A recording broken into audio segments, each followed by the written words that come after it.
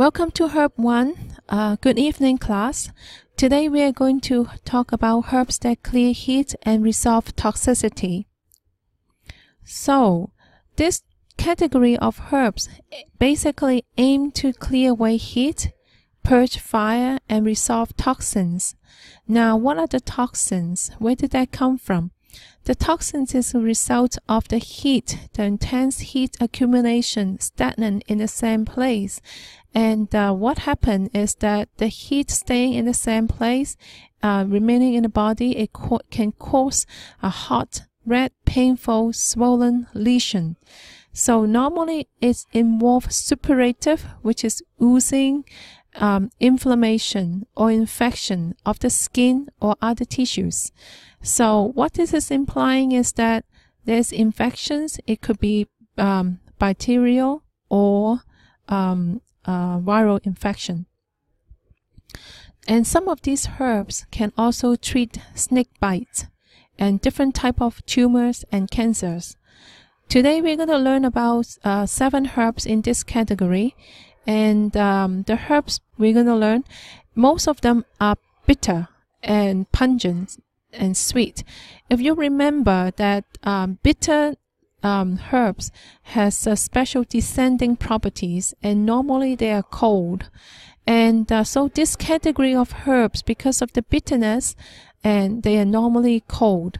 And some of the herbs is actually sweet. It has a moderating function. It's for pain, okay? Normally it's for pain. And otherwise, some of the herbs in this category is also pungent. And if you remember, pungent can, causing what? Dispersion of the qi.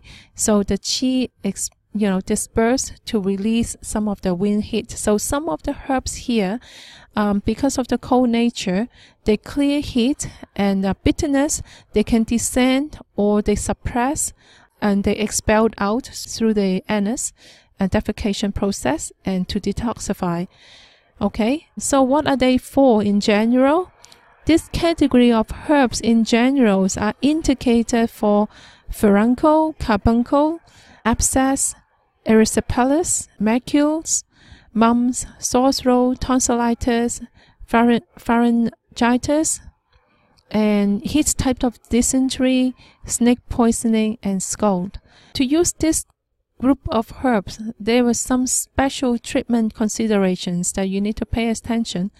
So fire toxins is not just result from wind heat, but it can also come from qi level heat, blood level heat, or nutritive level heat. It can come from all 4 level heat. So in case of qi level heat resulting in fire toxins, you will combining herbs that actually clear the qi level heat, because this is a root cause of fire toxin. And then in case of blood or nutritive level heat resulting in fire toxins, you do the same thing. The herbs that you use will be combining with the herbs that clear the blood and nutritive levels. So clear away the root source of heat toxin. And then, well, of course, some of the herbs in this category can expel exogenous factor. Now, the exogenous factors in this case will be wind heat. So it's a wind heat leading to fire toxin, then you will need to combine herbs in this category with herbs that actually clear wind heat, so that you clear away the root cause of the fire toxin. There are general signs and symptoms to use for these herbs. As is implied, clear heat resolve toxicity. So where did the toxins come from? In the Western term, the toxins actually come from the infection. That's basically the bacterial or viral infection. Now, when there are microorganisms growing, what happens is that they also dump things and they use our resources. As a result, so our white blood cells will try to defend, right? So the defense process will create pus. It may create abscesses, sores, and ulcerations. Okay, so the fire toxins basically in the presence of the fire toxins end up that we can have pus, abscesses, sores, and ulcerations in the body in various parts of organs or tissues or the muscles. Okay, so Now, and this, as I said before, this category of herb in general can resolve toxins, and they are actually as a result of the stagnant heat, and it can also be, due to febrile disease, that is from the weight level, defensive level, and we can also, so this category of herb can actually treat febrile diseases. And as we mentioned that, this category of herbs also can treat chi level heat, clear the chi level heat. So if it is chi level heat, it can actually happen in the organ level. That means it's the liver, gallbladder, large intestine, stomach, and lung. In case that it is the chi level heat in the large intestine, the person may have symptoms such as diarrhea, dysentery. Other times it can be happening in the internal organs. I have abscesses. It could be in the large intestine, and if the abscesses is in the breast, can it become mastitis? And sometimes you can have surface pus, on the exterior, on the skin level, it's like a big boil or burns. So this category of herbs can treat burns, pus, wounds, soreness, and swelling of the sore throat. Now, the swelling of the sore throats normally can be caused by wind heat, but it also can be caused by heat toxins, a chi level heat, okay? General contraindications. Before we talk about any of the herbs, I just want you to pay attention that because this category of herbs are in general cold, if they are not very cold, some of them are extremely cold. So when it is cold like that, you have to ingest it. It goes through the digestive tract. It can damage the spleen and the stomach. If the person that already have a deficiency cold in the spleen and the stomach, then normally the person, have really weak digestion. So if you give herbs to these patients, then it can result in really severe diarrhea, okay? How did it happen? Now, can you think of the cold? What happened? When there's cold, there will be congealing, stagnation in the intestinal tract.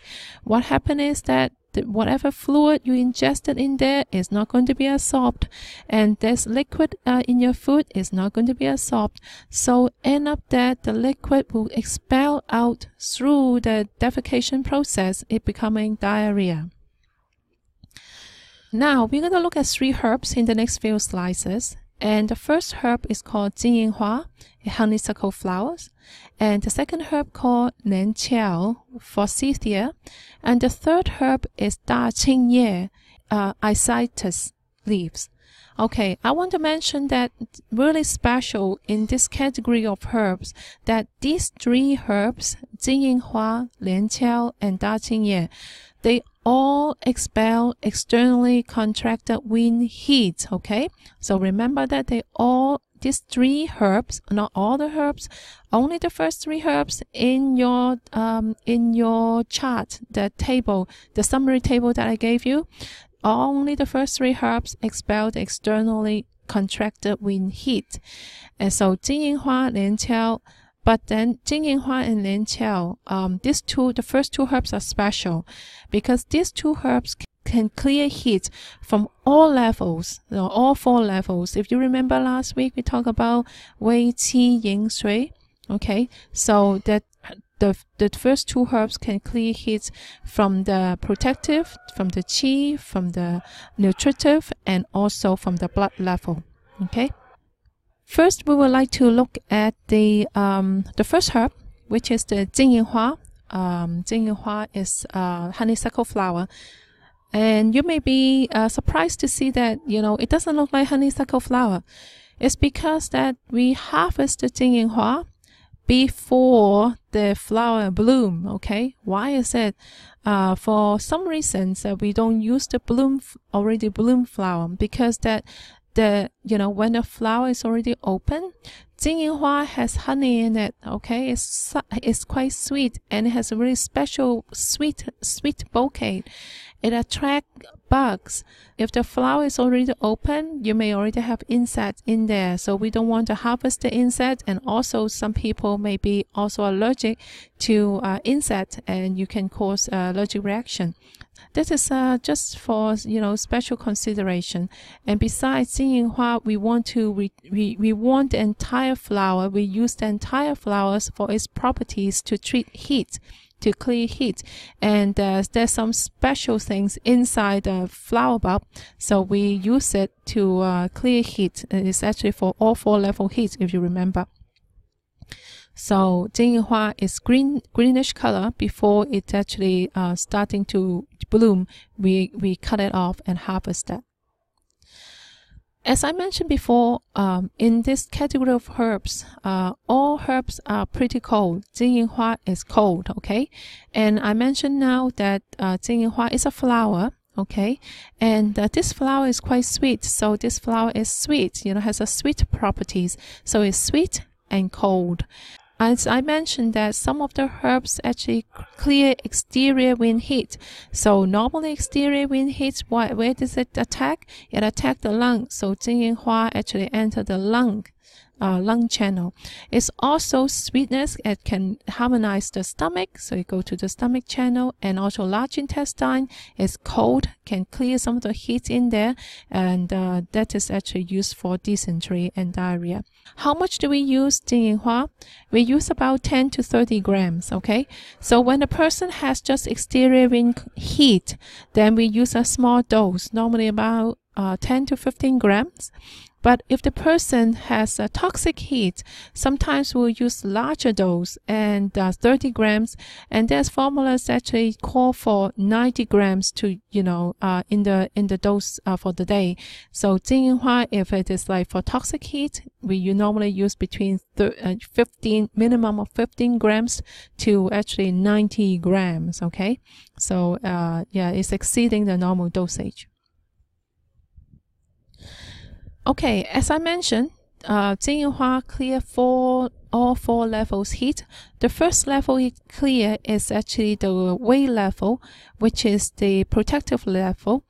We specifically use Jingyinghua for wind heat, okay? So if you recall wind heat, you know, some symptoms for wind heat will be like fever, slight aversion to cold, headache, thirst, sore throat. And there are more other symptoms, okay? You may want to pay attention.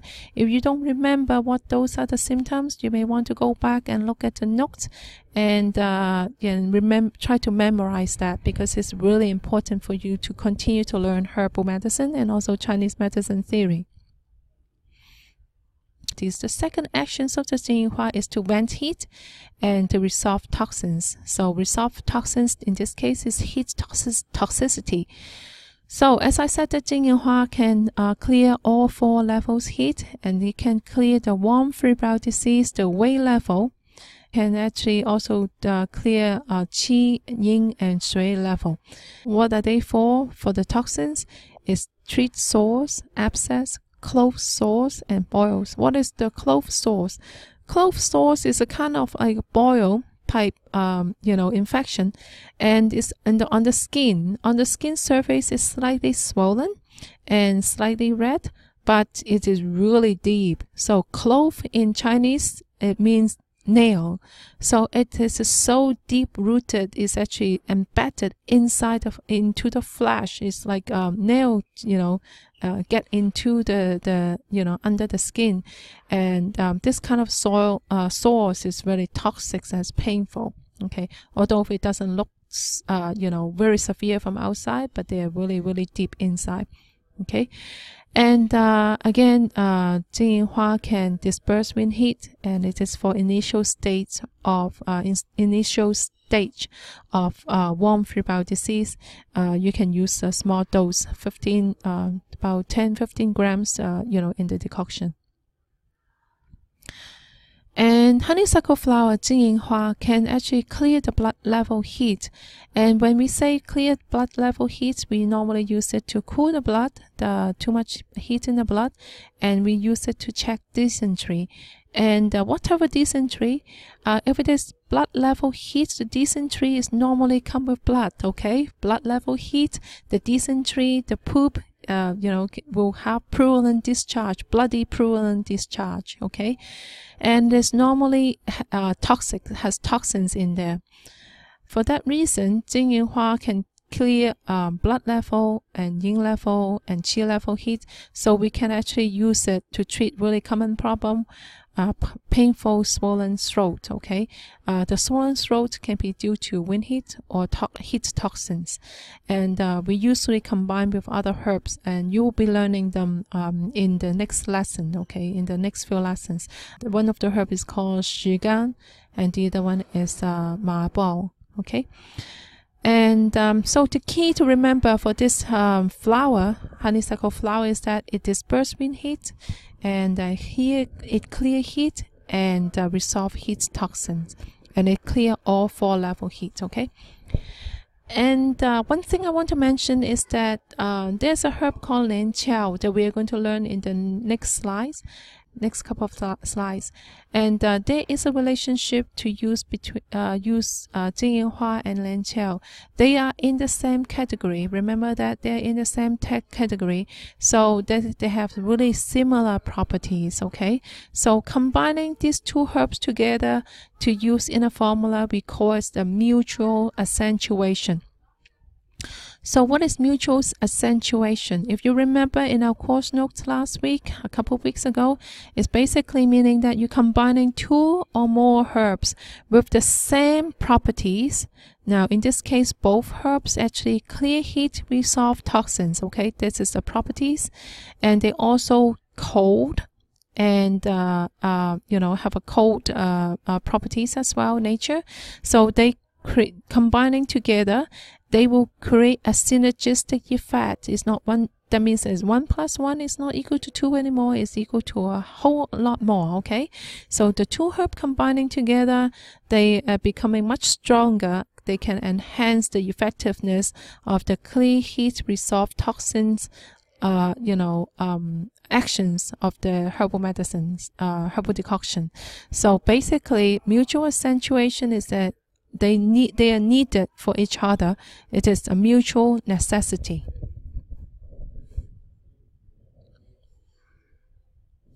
So if we use Jing Yinhua and Lan Qiao together, we are using it in as a pair herb in Western medicine term.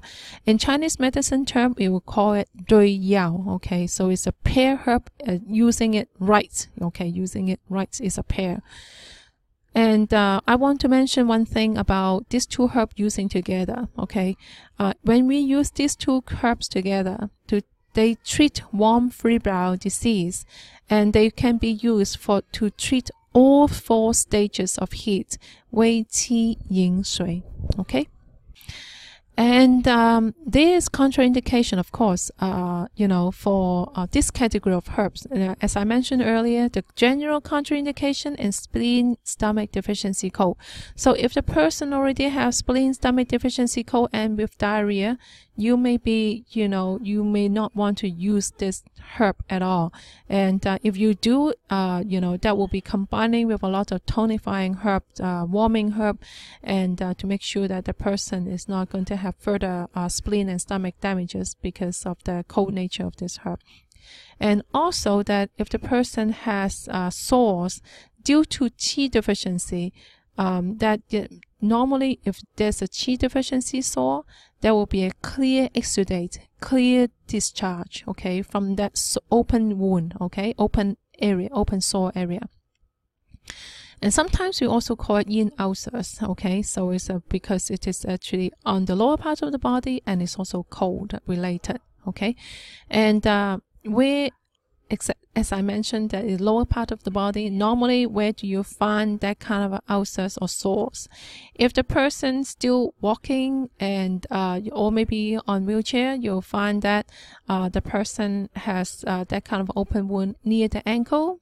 Normally below the knees area, they will have that kind of sore. If the person is actually bedridden, you'll find that, probably on the buttock area, on the back area, on the back of the leg. The second herb we are going to talk about is called Lan Qiao. forsythia. Okay, I would like you to pay attention to the shape of this herb. It looked like heart shape, and also that you can see this is slightly hollow, and also it's brownish color and reddish color. So what do they mean? I want you to associate all these colors and the shape with what I'm going to talk about this herb. Okay, now first of all, this is a Clear Heat ResolveToxins category herb. So this is bitter herb, okay, and slightly acrid and slightly cold. Okay, it's not very cold, slightly only, but as I remember, as I said, that the shape is resembling a heart. So this category of this herb, Lantiao forsythia, enters the heart channel. And because it can actually treat all 4 level heat, you know, the protective level, the weight level, so it actually enters the lung. And remember that the color of the herb is brownish color and yellow color. Okay, so it's related to gallbladder channel. So this Lantiao actually enters 3 channels: heart, lung, and gallbladder. For contracted wind heat, for symptoms like fever, aversion to cold, headache, thirst, sore throat, and the tongue normally is red tip, and may have a thin yellow coating. Okay, really thin yellow coating. The pulse is slightly rapid, and the person may feel thirsty and may have sweats. Okay, because of heat. And Lantiao, it can clear the PC level. PC is pericardium, okay? Pericardium level heat. Which is similar to why we say that in yin level heat, okay? Yin level, okay? So Lantiao can clear the warm febrile disease with high fever, okay? When they get to yin level or pericardium level, the heat actually get deeper in the body. So when the deeper it get to, the higher the fever will become. Okay, so because that person has higher fever, much higher fever, so it's actually arousing the mind, and the person feel irritable. And sometimes we say that the heart is actually our shen, our mind. So that person can actually lose consciousness. So we use Lantiao to clear the heat that is in the PC, which is pericardium level, or the yin level. Other than that, remember the herb, the shape is actually dome shape, okay? And so you can imagine it being a boil or abscess or lumps or clumps and a sore on the skin, or on the skin layer, or in the goiter, in the neck area. So it is actually good also for painful swollen throat, and we also use it for scrofula, phlegm nodules, and goiter. Okay, Lantiao has a special name in Chinese medicine, and they said that basically it is a superior herb, is a very superior imperial herb, and that's a great choice to treat heat toxins leading to various types of sores, carbuncles, scrofula, nodules. Basically, it treats the lumps, the clumps, the nose, and scrofula, and goiter, and swollen things. Okay, any of those toxic, nodules and boils.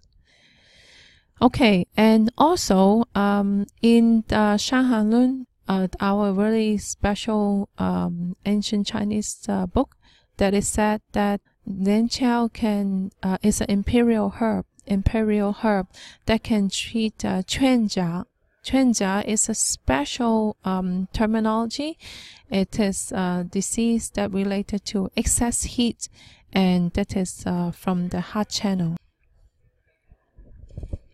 Again, contraindications. The first contraindications is the diarrhea resulting from spleen and deficiency cold. If the person already suffering from diarrhea, loose stool because that person has spleen or stomach deficiency cold, you do not want to use Lantiao. And the second thing is that again, if the ulcerated areas has clear exudate, so the ulcerated carbuncle, that person's possibly suffer from qi deficiency. Okay, so if that means that if the person has qi deficiency, ulcers, carbuncles, sores that has clear exudate, which is the oozing liquid, then you do not want to use Lanqiao. Okay, and also the cold yin sores, which is related to cold and in the yin part of the body, lower part of the body. Now, after Lanqiao, we're going to talk about 3 herbs. And one herb is called R.TCMP, phlegm, mastitis. The second one is Qingdai, indigo. And the third herb is Banlangen, ascites redis. Okay, I want to tell you that upfront, these 3 herbs all come from the same plant, okay? So come from the same plant. Among all these 3 herbs, R.TCMP, the leaves of this herb is very, very cold, and it is used more for rashes, for skin problems. The first herb we're going to look at is R.TCMP. As you can see on the, on the picture. In the picture, the leaves is really dark greenish color, and we use mainly the leaves, and it's really dry. Okay, it's really dry herb, and dark color meaning that it's really cold. Okay, so this herb, what about it? And this herb is bitter, it's salty, and it's cold, and this herb can enter this herb enters the lung, stomach, and the heart channel. What does it use? As I mentioned, it's normally used for skin problems, so it disperses the macules. The macules, which is like kind of a lesions, but they look like a spot. Okay, look like the flat color red spot on the skin.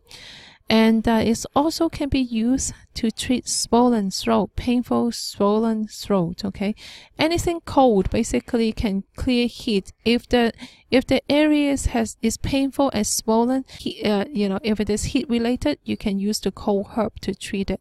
But of course, it has to be in the right category. So, and in this case, R.TCMP can treat painful swollen throat and with dispersing the swelling. Okay, disperse the swelling. So it is good for strong heat toxin in the blood, causing erysipelas and sores in the mouth and painful swollen throat. The key to memorize this herb is that you use this herb to treat the warm free bowel disease and erysipelas. We call it dandu. Okay, remember the name is called dandu. And also we call heat toxin erysipelas and also blood heat erysipelas. And also that R.TCMP is in the Clear Heat ResolveToxin category, so it can clear heat resolve toxin, and it can cool blood for the blood level heat and eliminate macule. The contraindication for this herb is really simple, basically spleen and stomach deficiency cold. Now we're going to go to the next herb. The next herb is Qingdai, indigo. As the name implies, indigo is a color and it's also a dye. So in this case, Qingdai, Qing is mean green, okay? So that is actually the pigment of the herb. And this pigment is not very forgiving, eh? So if it gets to your clothes, it will stain there. And I make a joke last time when I teach this herb, and I actually give it to my patients as a wash, and for the bottom after they have the hemorrhoid, bleeding hemorrhoid problem, to reduce infection, and there's also for bleeding hemorrhoid due to heat. Okay, after they wash the bottom, if they put it into a pan, a basin, and they sit on it, and after that they will actually dye the bottom, a ring. Okay, just like those animals, like zebras and kudus and deer, they all have a ring on the bottom. Okay, so that just basically it dye your bottom, it dye the skin and it dye your clothes. Okay, if you use it. it's not very forgiving. So when you use this herb, you got to be really careful and instruct the patients, how to handle this herb properly. Qing dai come from the same plant, and so it is still, very salty. Okay, it's not so. It is salty, and it is cold herb. It's a cold herb, and the green color and is actually the liver color. So Qing is liver color, which is the green color. Green color and gold is the liver color, so it enter the liver, and it's also go to the lung and stomach channel to clear the lung and stomach channel heat. So how much do we use Qing dai?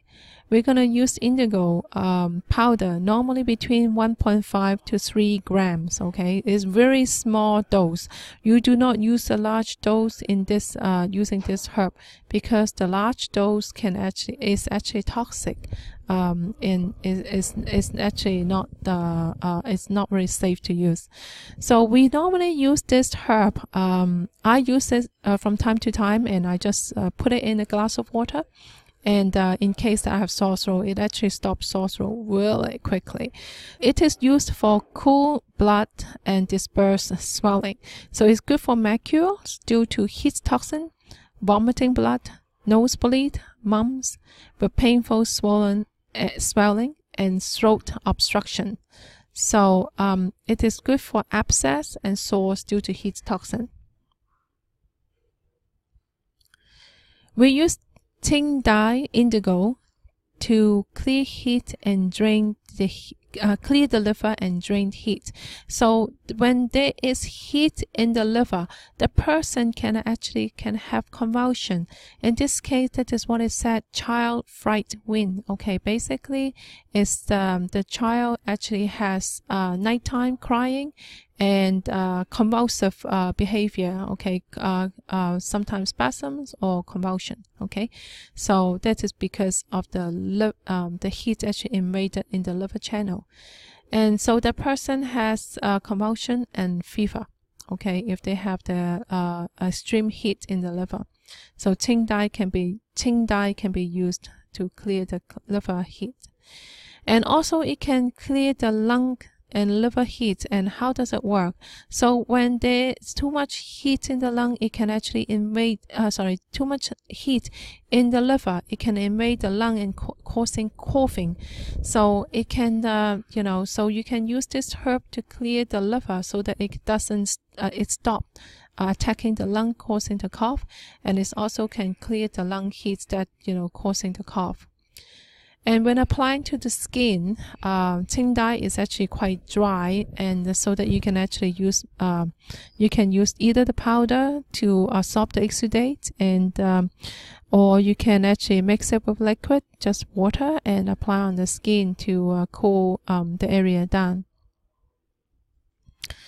The general contraindication for this herb is really simple. It's basically stomach cold, actually including also spleen cold. Depends on which book you read. Okay, the next herb is called Banangan. We are still using the same plant, but it is a different part of the plant. Okay, Banangan. Gan means the roots. Okay, Banangan is bitter and cold. It enters the heart, lung, and stomach channel. It's just like Qing dai as I enter the heart, like lentil as well, enter the heart level, and lung and stomach. And how much do we use it? It's about 10 to 15 grams. Okay, and mainly we use Banangan is for in the old days is for benefiting the throat, for painful swollen throat. And but Banangan, because it can actually because it go to the heart, so it can cool blood. Okay, you can use it for the blood level heat. And if you remember, a few years ago, we have SARS and we have H1N1. And during those epidemic season, Banangan has been used, have been sold out in China, in a lot of Asian countries, and also in Canada. And they were becoming extremely expensive because we use it to prevent epidemic disease, and we also to use it to treat epidemic diseases. And it's extremely effective during that time, to treat, H1N1 and to treat, the pandemic problem related to viral infection.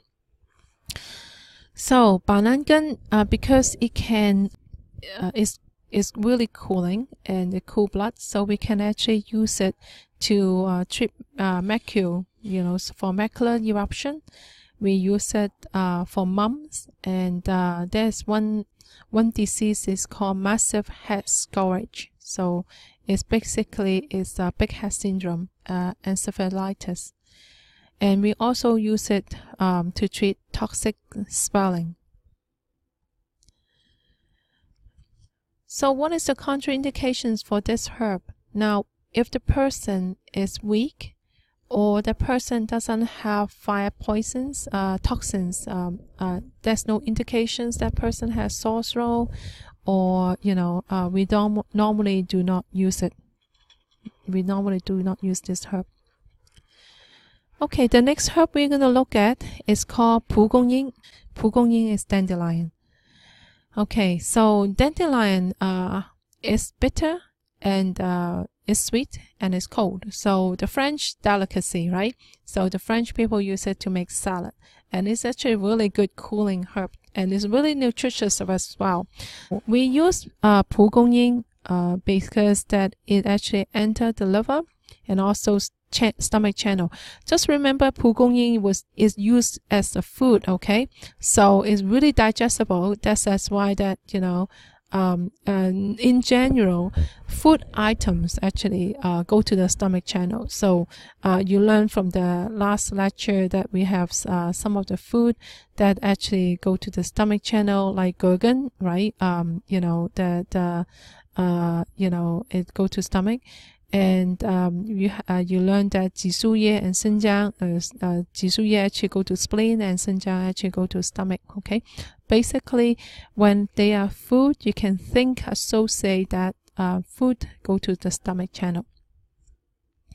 So because pugongyin is quite heavy, it's not really drying herbs. It is sweet, so it have some sweetness. It's actually heaviness.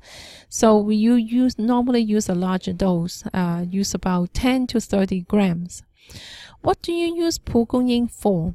Pugongyin is actually really famous for abscess, especially to the breast area.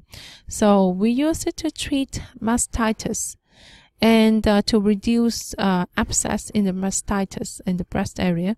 But pugongyin, because it's actually go to the stomach channel, if you learned from acupuncture, already learned the stomach channel already, the stomach channel actually goes through the breast, okay? So you have a stomach, the meridian point is on the nipple, okay? 17 and 18, all this area, the stomach channel runs through. It is, the breast area. So, because pugongyin is quite nutritious, you can imagine that this is a really good herb for breast milk because it goes to the stomach channel, right? So it's for poor lactation problem.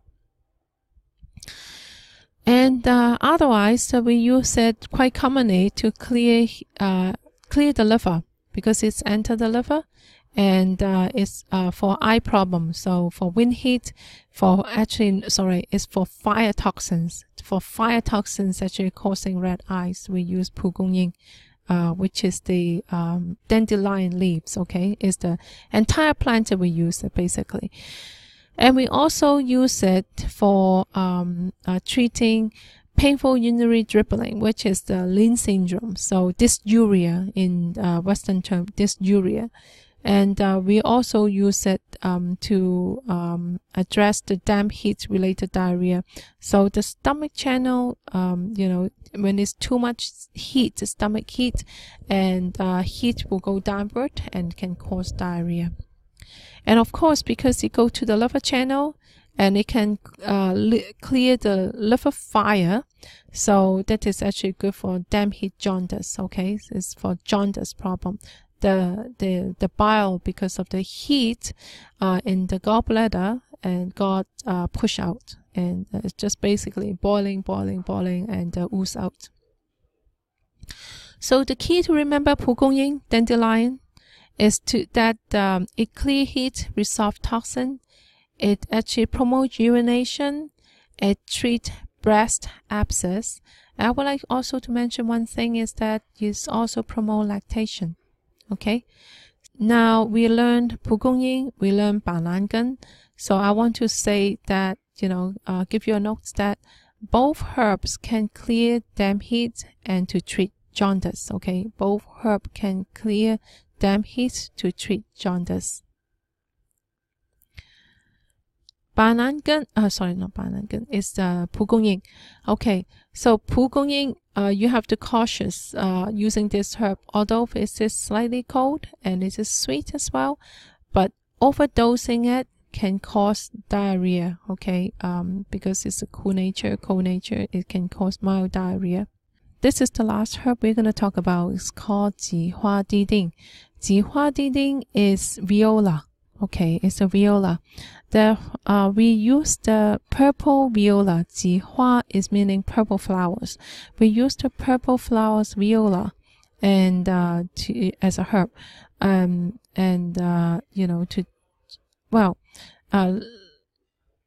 Right now, because purple flower is harder to find, and it's actually because it's called 菊花, so with the name purple flowers. So this herb becoming expensive if you really want to look for the purple flower one. Okay, traditionally we use the purple flower one, but nowadays we use just 地丁草. So instead of the purple flower one, we use we use just a regular viola.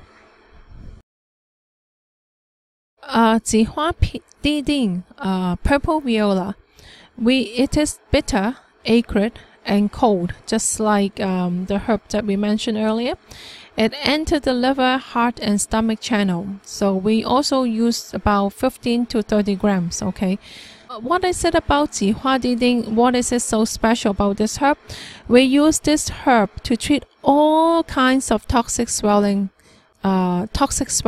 due to heat. Okay, due to heat problem. Okay, all kind of toxic swelling is really famous for toxin swelling, and in particularly we use it for carbuncle, furuncle, erysipelas, scrofula, clove sores, and we use it also for breast abscess and intestinal abscess, and especially for treatment of rooted furuncle due to excess heat. It is like clove sore that we mentioned before. Clove sore. Also, we can use this special herb to treat snake poisoning. So if you use it in a large amount by itself, then and also combine with 半变莲, and if you combine that, you can actually use it to treat snake poisoning. Okay, of course, I would not, if you have snake poisoning, I would suggest that you don't just rely on these herbs. Okay, we don't know which type of snake poisoning is particularly effective for, and it is I would suggest that the person should go seek medical attention. Okay, but 菊花地丁 is especially good for furuncles, furuncle, carbuncle. So, just keep that in mind. It's really good for that. For contraindication, again, because this is a cold herb, we do not want to give it to people with deficiency cold problem. So that means that the person has yin patterns of yin sores. That's the end of the slides. That conclude this session. We learned 7 herbs from the Clear Heat Resolve Toxin category. And next we are going to look at Clear Heat and Dry Damp category herbs. Okay.